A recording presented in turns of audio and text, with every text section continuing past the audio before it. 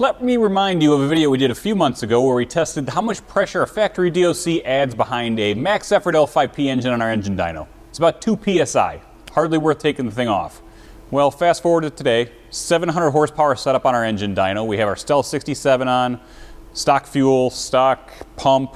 Basically this thing's just like turned up to the max on a tune with a Stealth 67. 692 horsepower average over 3 dyno runs. Very consistent.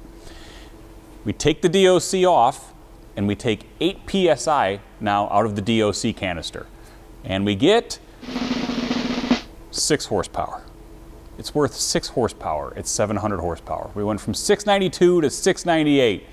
That's 0.87% more horsepower. Is it worth it? Well, it's frickin' louder, I'll tell you that. Thanks for watching.